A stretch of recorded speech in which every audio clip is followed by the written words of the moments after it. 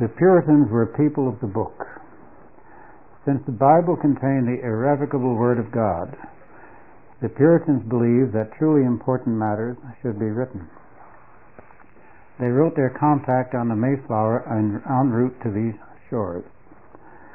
Later, their descendants, although far from being as Calvinistic, nevertheless believed that the United States could be united only by means of a written document, a constitution, a compact, in other words, between the government and the people, to be altered only with the consent of the governed and in a united, orderly manner.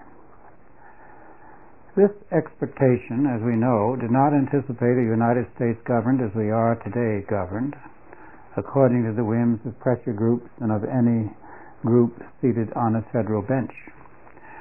The founders did not expect the federal judges to rule according to penumbras not stated in the Constitution, according to implied powers discerned by individuals with supernal sight, or according to majority rule as interpreted by journalists. They did not anticipate a Supreme Court that would decide after over a century and a half that all laws against abortion, common to the entire West until a few decades ago, would be ruled unconstitutional in this land. They did not anticipate that the Supreme Court would decide that to teach elementary school children in public schools that many of our leading scientists believe that a supreme being created all life would be unconstitutional. Such sweeping decisions, obeyed by our government and all its tens of thousands of branches, are presumed to be based upon a document held in awe by the courts and people alike. No document has been more fulsomely praised, more often held aloft, more often cited, more often described as a work of genius, as a masterpiece emerging from a group of wonderful men, as a marvel of the ages, worthy of admiration for all time. Yet 6 of our leading historians, men who hold high academic posts in leading universities, in a recent combined work titled The Great Republic, A History of the American People, held the Constitution and its founding generation up to scorn. In the opinion of these modern American historians, the Constitution was an effort by the gentry to maintain control of the new nation. Hence, through the Constitution, wrote Balin, Davis, Donald, Thomas, Weeb, and Wood, the Federalists hoped to restore traditional gentry dominance of the government and to escape the confusion and instability created by the wrong sort of people exercising political power in the state legislatures during the 1780s. This is, of course, the Marxist theory of history, the class struggle explanation, in which men act only to protect their class positions and in its defense. It is today expressed by recognized American historians and academics using well-worn phrases from modern liberal ideology, published by an old and recognized house. The disdain of these professors for the founding generation was clear when they wrote, like the self-molded, impenetrable character of George Washington, who was the first president, 1789 to 96, and more a monument than a person, the entire Federalist era seems to be a sheer act of will in the face of contrary social developments. Because the Federalists stood in the way of democracy as it was emerging in the United States, they have become heretics in the story of the developing faith. They thought they were creating a classically heroic state, and they attempted everywhere to symbolize those classical aims, but they left only a legacy of indecipherable icons, unread poetry, and a proliferation of Greek and Roman temples. They despised political parties, yet parties nonetheless emerged, shattering the remarkable harmony of 1790 and fomenting one of the most divisive and passionate eras in American history. By the early 19th century, Alexander Hamilton, the brilliant leader of the Federalists, was not alone in his despairing conclusion that this American world was not made for me. This gloating over Hamilton's disappointment, this ridicule of Washington, this scornful description of the original Constitution as indecipherable icons, unread poetry, and a proliferation of Greek and Roman temples is not what the average American thinks that Ivy League schools teach, and certainly not in keeping with the public myth about the Constitution.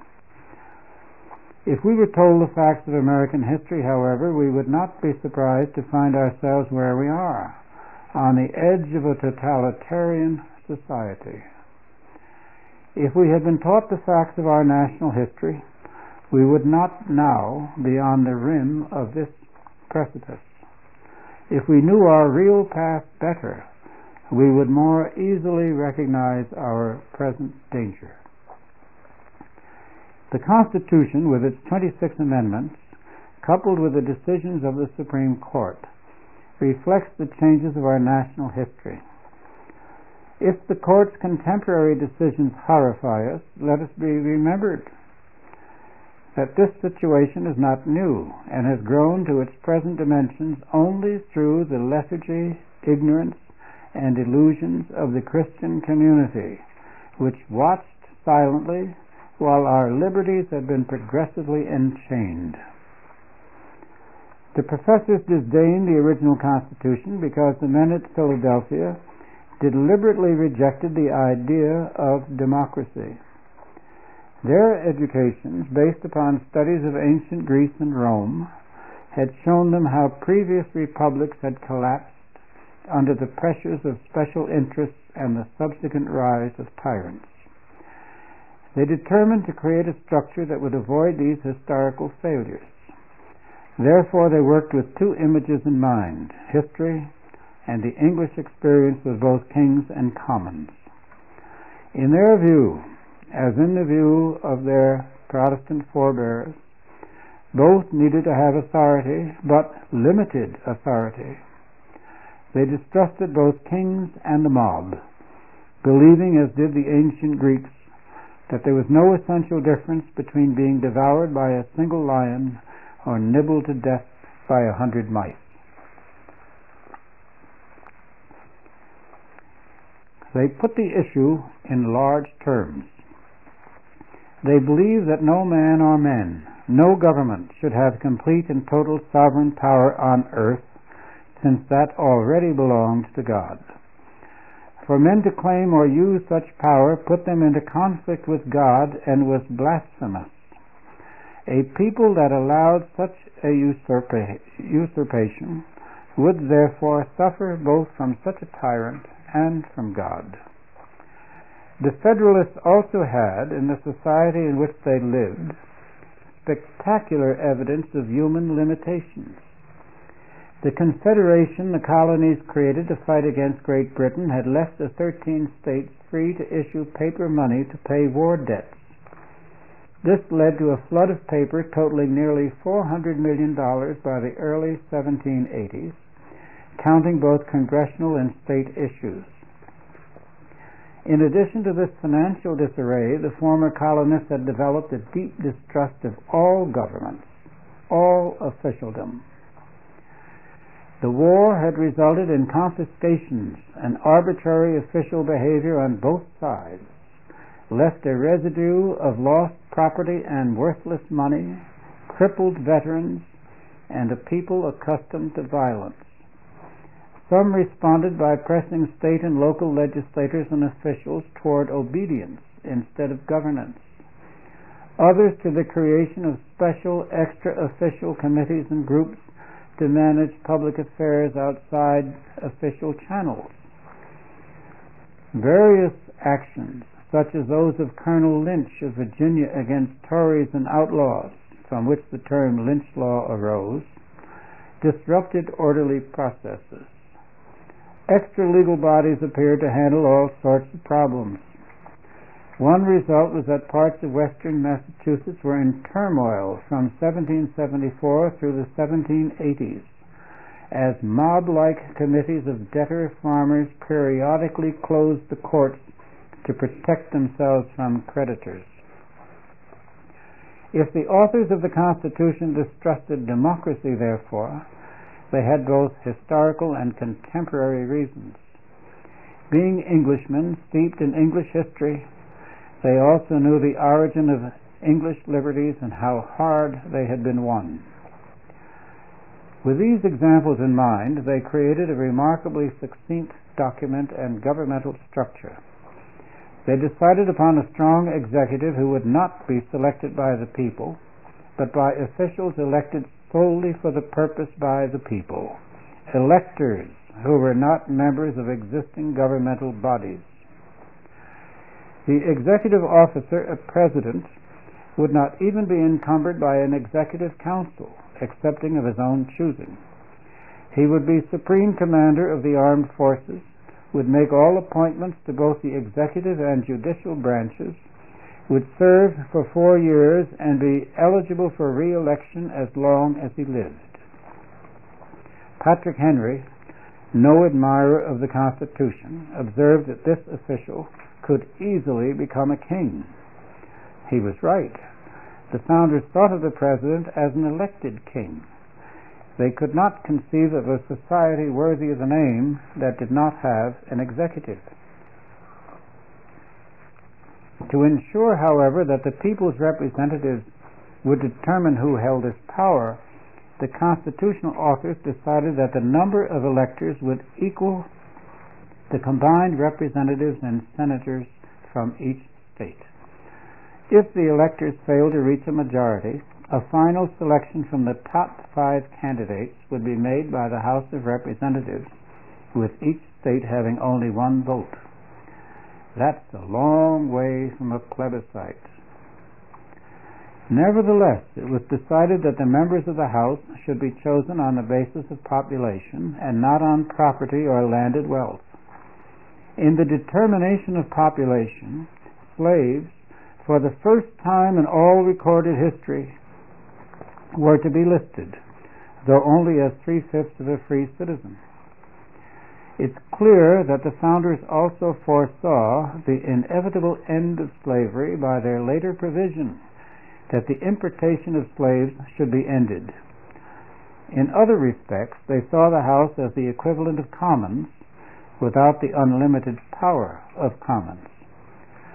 The Senate resembled the House of Lords in having longer terms and being composed of men selected by state legislatures and not directly by the people. Some of the Philadelphia delegates thought even this gave too much power to the states, but they were unable to convince the majority.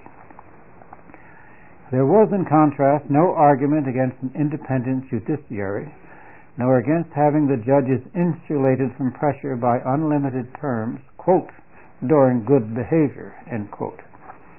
When the subject of whether the federal court could set aside acts of Congress, Madison said in 1788 that such a power would make the judiciary department paramount, in fact, to the legislature, which was never intended and can never be proper. On the other hand, they assumed that the Constitution might be changed in the future and created machinery for such changes to be peacefully made. Amendments, they wrote, would be submitted to specially elected state legislatures for ratification and accomplished by a majority of 9 out of the 13 states. Objections arose from anti-federalists against the Constitution. The gist of their arguments was the president had too much power and that a national government would inevitably override state and local authorities. They prophesied the rise of a vast federal bureaucracy that would absorb all authority. These arguments, as we now know, were eminently logical. They were based at the time in the terms with which the Enlightenment generation was familiar, as part of the logic of sovereignty. a principle of 18th century political reasoning often used against the colonies with great effect by Britain.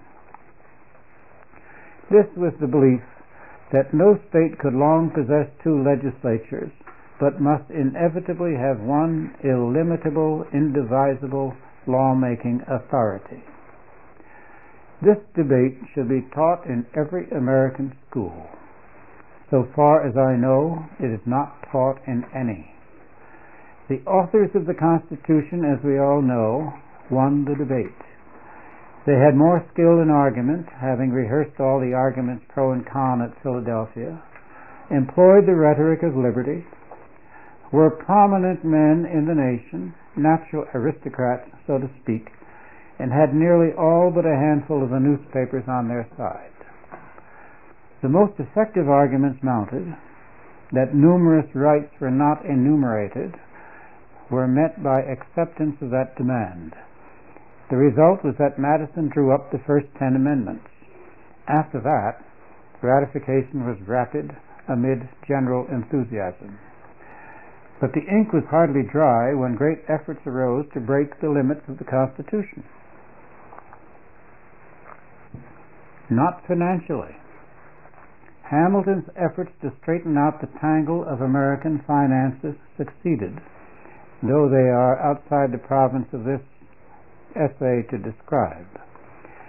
We are, honoring the Constitution, concerned with what happened to it in terms of political liberty and Christian principles. Let it suffice to say that the Constitution expressly limited the currency of the United States to coin and gave the federal government a monopoly in creating coins. In the 1790s, the anti-federalists resented Hamilton's ideas, argued against his creation of a federal debt. They also resented the tone and elegance of the Federalists, the effort to introduce pageantry into the presidency, the growth of taxes and the aristocracy of the Senate, the distancing of pressure groups inherent in the federal structure. Passionate disputes raged over foreign policy, over the Federalist reconciliation with Great Britain, and whether or not to support revolutionary France. In this period, Hamilton secretly passed information about the plans of the American government to London. Jefferson and several later ministers to France sought to undermine the Federalists by feeding information to the French. The Federalists, confronted with demands that the new government be dismantled, that its authority be reduced, and alarmed at the increasing coarseness of political argument, linked this to arguments floated by the French Revolution.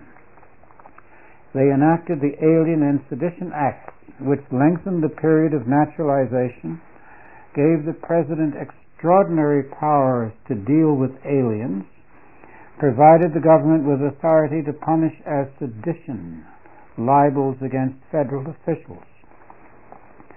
In response, the Republicans in control of the legislatures of Virginia and Kentucky drew up resolutions drawn by Madison and Jefferson respectively, proclaiming the right of the states to judge the constitutionality of federal acts and to interpose themselves between the citizens and the unconstitutional actions, as they termed them, of the federal government.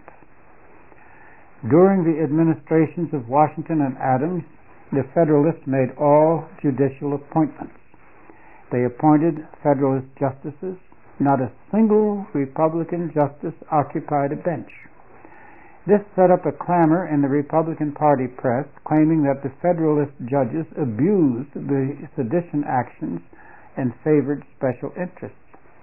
After the Federalists lost the election of 1800, the lame duck Federalist Congress passed a new Judiciary Act creating a system of federal circuit courts and broadening the jurisdiction of the federal courts.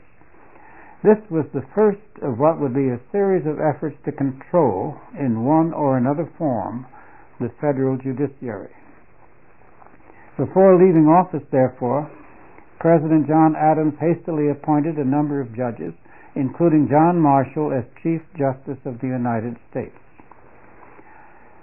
Jefferson, in 1801, was convinced that the remains of federalism had retired into the judiciary as a stronghold, and from that battery all the works of republicanism are to be beaten down and erased. This view was communicated to the new Congress, which repealed the Federalist Judiciary Act altogether. This destroyed the circuit courts, and for the first and only time in American history, abrogated the tenure of some federal judges. Some members of Congress wanted to add a constitutional amendment to control the judiciary, but Congress as a whole finally seized upon impeachment as a means of removing judges for high crimes and misdemeanors. Then, as if to show that this threat was real, the Republicans in the House proceeded to impeach and the Senate to convict and remove John Pickering from the Federal District Court of New Hampshire, though he had committed neither crimes nor misdemeanors. Off the record, we might say he was an alcoholic. Next, the Republicans turned against Justice Samuel Chase of the Supreme Court. Chase had committed no crimes, but was overbearing and haughty. Impeached by the House, he was convicted by the Senate, but not by the necessary two-thirds majority. This made it clear to the federal judiciary that it could be injured.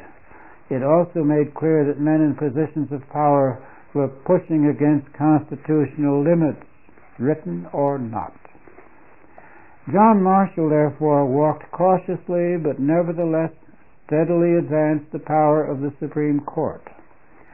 Instead of confronting Congress by declaring the repeal of the Judiciary Act of 1801 to be unconstitutional, Marshall achieved the point obliquely by saying that since the American people regarded the written Constitution as the fundamental and paramount law of the nation, it followed that a law repugnant to the Constitution, such as part of the Judiciary Act of 1789, is void, and that courts as well as other departments are bound by that instrument. Later, John Marshall openly declared that the Supreme Court had the right to declare acts of Congress unconstitutional. That right, asserted in Marbury versus Madison, was not challenged at the time. It's interesting to note, however, that although Marshall remained Chief Justice through 5 administrations, he never again asserted the court's right to make such a determination. Under Marshall, the court expanded its authority over the states in a series of decisions. Martin versus Hunter's Lessee, 1816, and Cohen versus Virginia, 1812, established the court's right to review and reverse decisions of state courts involving interpretations of federal law and the Constitution. In other cases, the Supreme Court nullified state law on the grounds they violated the Constitution. President Jefferson didn't think that the Supreme Court was superior to the executive branch. Throughout his life, he denied the exclusive authority of the judiciary to decide which laws were unconstitutional. Such a monopoly, he said in 1804, would make the judiciary a despotic branch. In defending the Constitution in the Federalist Paper number 78, Hamilton wrote that the judiciary's role as reviewer did not by any means suppose a superiority of the judicial to the legislative power. It only supposes that the power of the people is superior to both, and that where the will of the legislature declared in its statutes stands in opposition to that of the people declared in the Constitution, the judges ought to regulate their decisions by the fundamental laws rather than by those which are not fundamental. Yet when Marshall placed the court on record as having the power to set aside judicial acts, there was no clamor against his ruling. Perhaps the claim of the courts of Kentucky and Virginia to have similar power had reduced the heat of the argument, or inured many minds to it, or perhaps it was taken for granted that such a power would not be lightly used.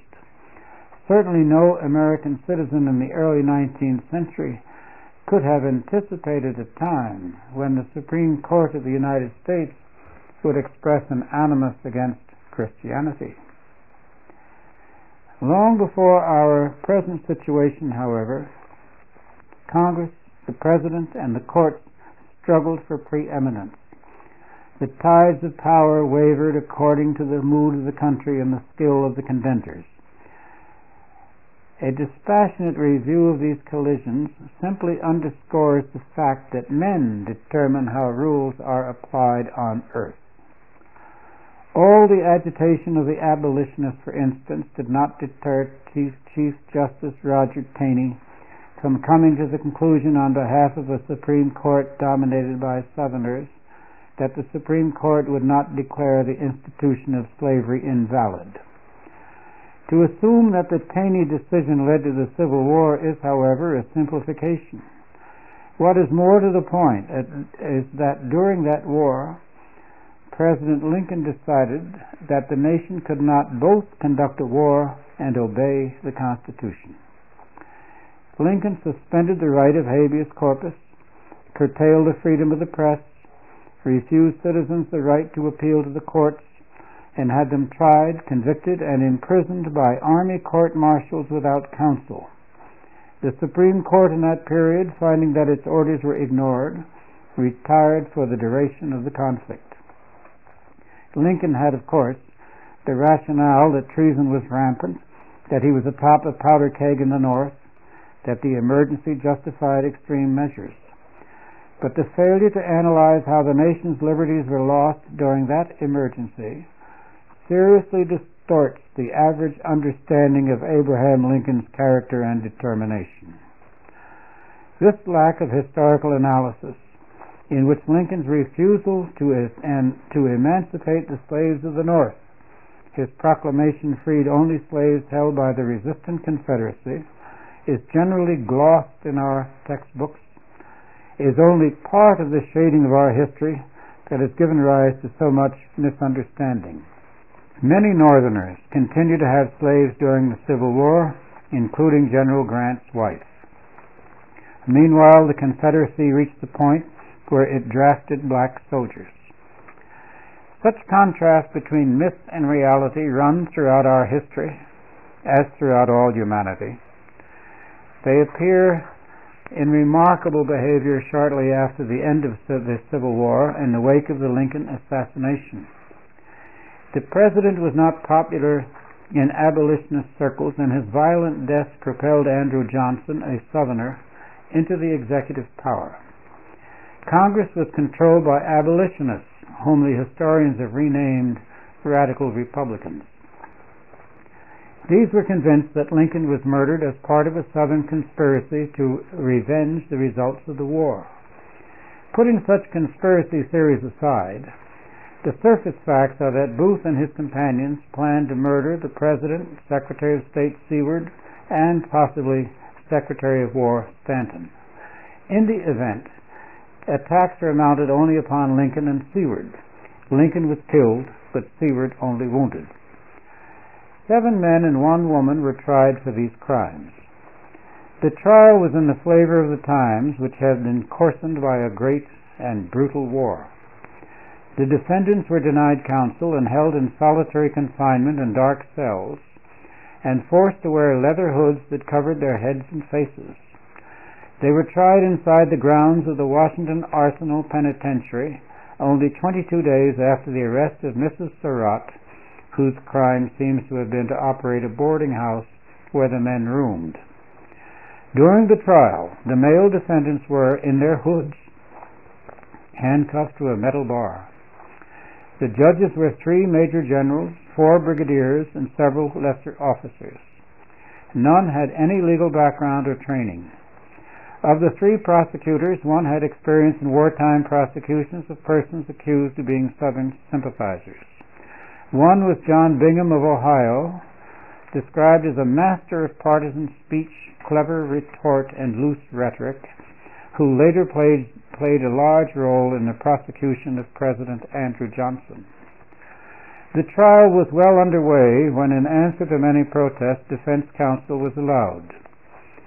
Reverend E. Johnson, a prominent attorney from Maryland, attempted to defend Mrs. Surratt, but was subjected to such insults from the judges that he withdrew. In the end, 2 of the men and Mrs. Surratt were convicted and hanged. 3 men received life at hard labor, and 1 received 6 years. If any constitutional rights existed at that time, they did not seem to apply to these defendants. After that, the abolitionists in Congress really began to roll. Their program was to disfranchise the white citizens of the South and enfranchise their former slaves. Southern whites were to be removed from all positions of authority. Large estates were to be confiscated and redistributed to blacks. Black-rule governments to be installed in Southern states. When President Johnson opposed this policy, he encountered serious opposition in Congress and in his cabinet.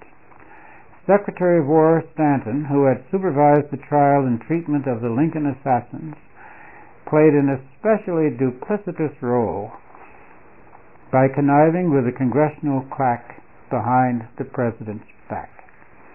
The power of this claque was enhanced by its victory in the elections of 1866 and was focused by Thaddeus Stevens, a most remarkable demagogue, sadly neglected by his intellectual heirs in the American Historical Association. Stevens is worthy of concentrated study as an exemplar of racism in the name of anti-racism. Congress under Stevens enacted a Tenure in Office Act, which forbade the President to dismiss, without the consent of Congress, any executive branch official appointed with the consent of Congress. Then, assuming that his new expansion of congressional authority might be challenged in court, Congress passed several bills affecting the judiciary. One would expand the number of justices on the Supreme Court. Another forbade the court to make a constitutional ruling with less than a majority of the justices. That set the stage to trap President Johnson. Johnson, discovering Stanton's duplicity, sprung the trap by dismissing the Secretary of War without the permission of Congress. Stanton then appealed to the Senate against what he said was a violation of the law by the President, and barricaded himself in his office. While Stanton enjoyed restaurant meals sent into his office, the House proceeded to impeach the President for violating the Tenure in Office Act. The Senate then sat in judgment. After long harangues, the issue came to a vote, and the President was convicted, but by only 1 vote, short of a 2/3 majority. Hence, he was not removed from office, and Ben Wade, whom the abolitionists had selected to succeed him, was deeply disappointed.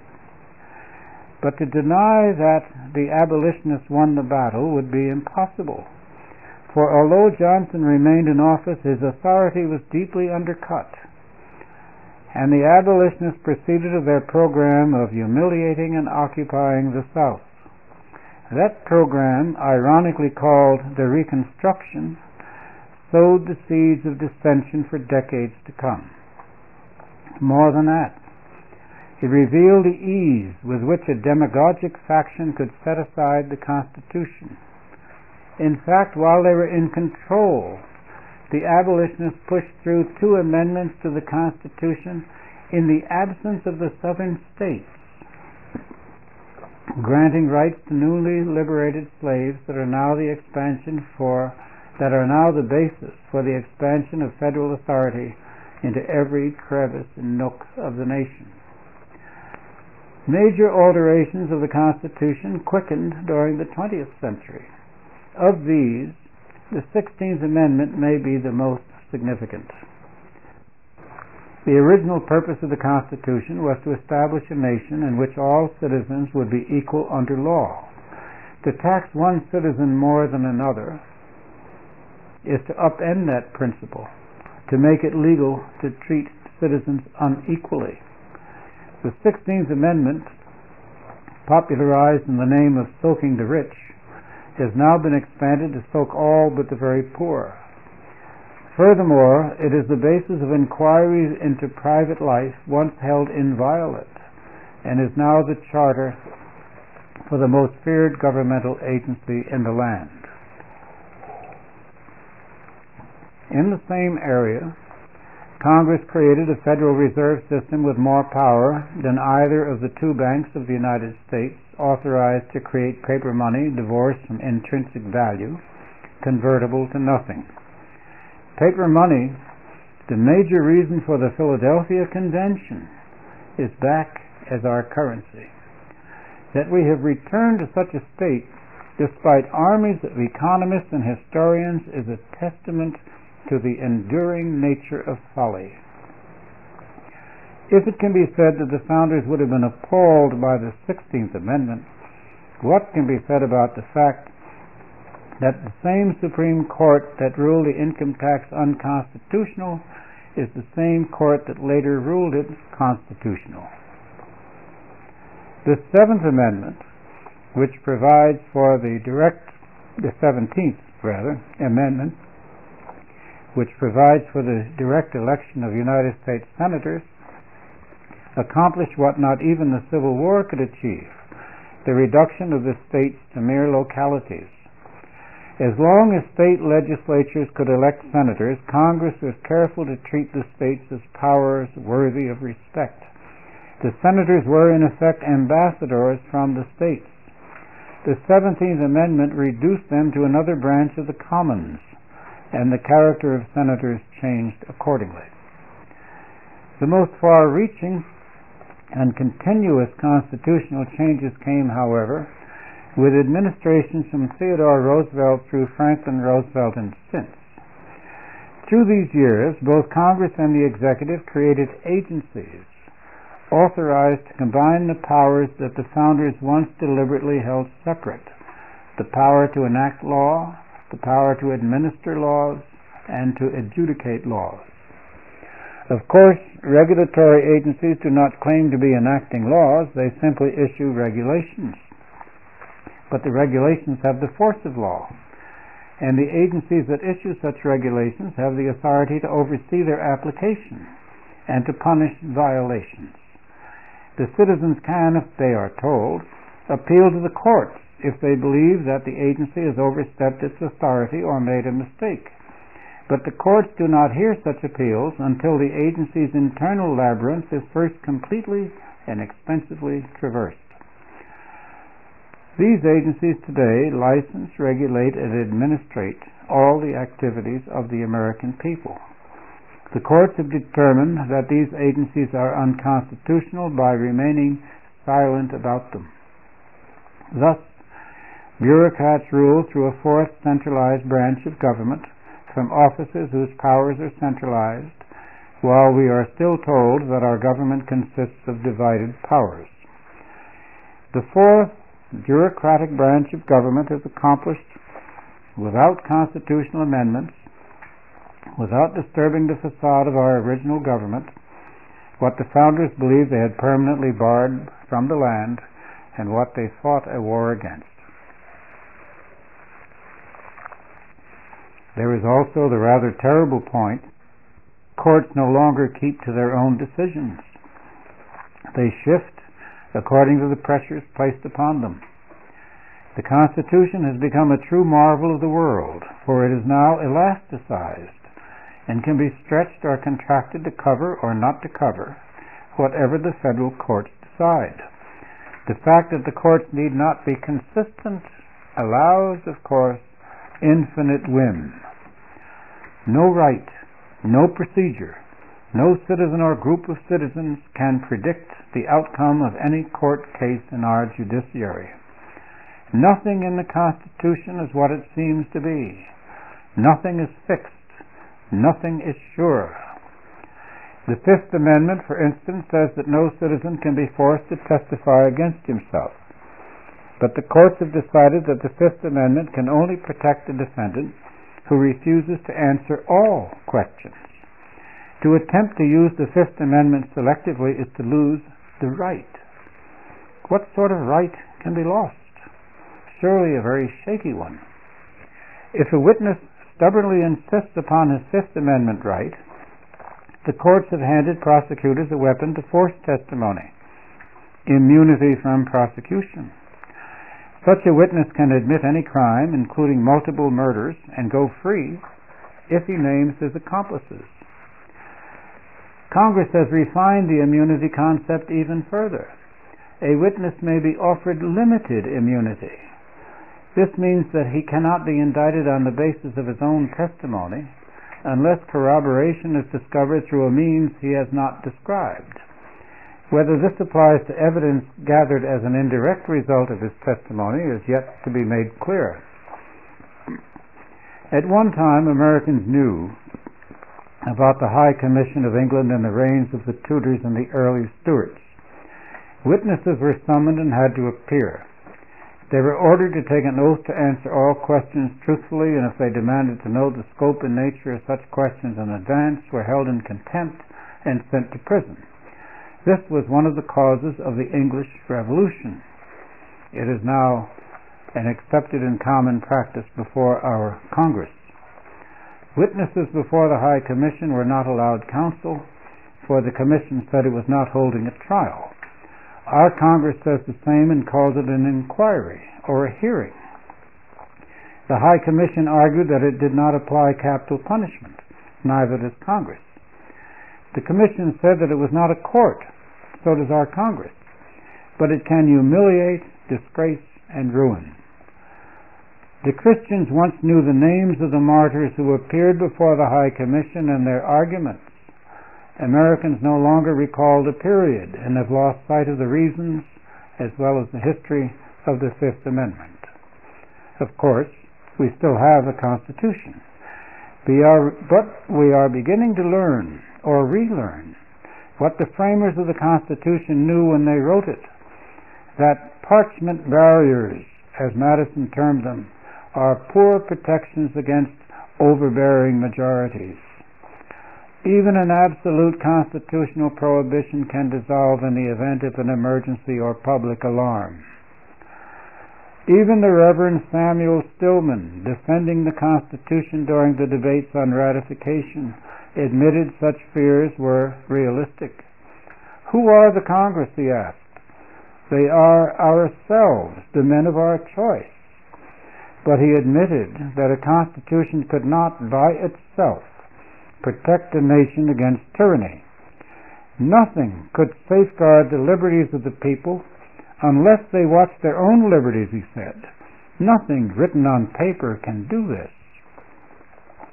Many Americans don't seem to know that.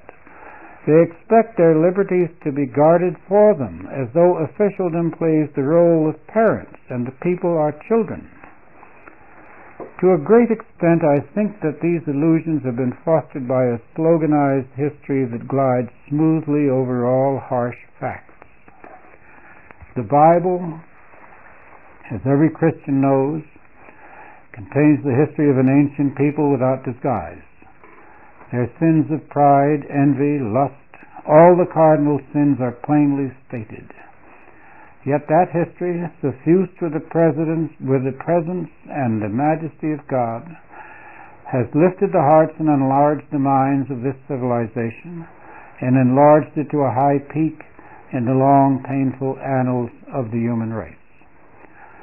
If the history of the American people were as simply and honestly narrated, it will have the same effect. For the hand of God is with us, as surely as it was with the ancient Hebrews.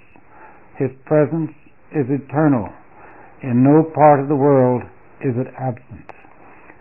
The history of the Constitution of the United States, like all other aspects of our national history, reflects the changes in American society and government through the years.